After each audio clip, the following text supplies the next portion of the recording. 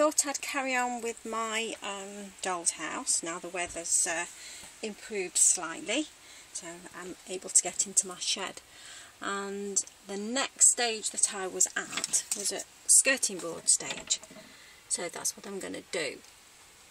I've just finished off sticking these false chimney breasts to the back there. I'm finishing off with the Martha Stewart punch for my coving. So now it is actually skirting boards.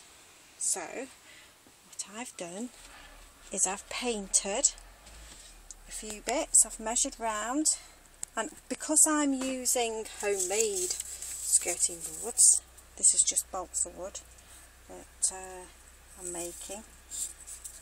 I don't have to mitre the corners, but if you were going to use the proper bought doll's house, if you can see there's like a nice ridge there, you would have to in the corners mitre your corners using your mitre block. But as I'm on my cheapskate mode, I'm not going to. So all I've done is I've painted my skirting boards.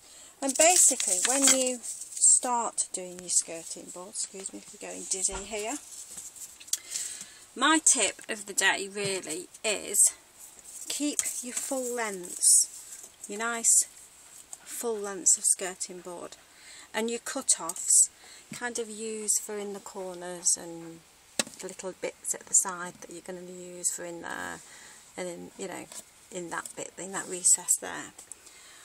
And I think my homemade dado rail has paid off, so I'm going to be making a bit more of that. I don't know whether you can see it.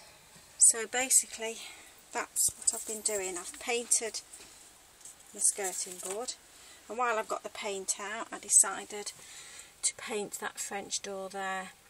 Now when you're painting your French doors or any window, excuse my dogs, they're chasing the cat, is use minimal amount of paint because you don't want great big luggins in the corners. Okay, join me on my next video. Bye for now.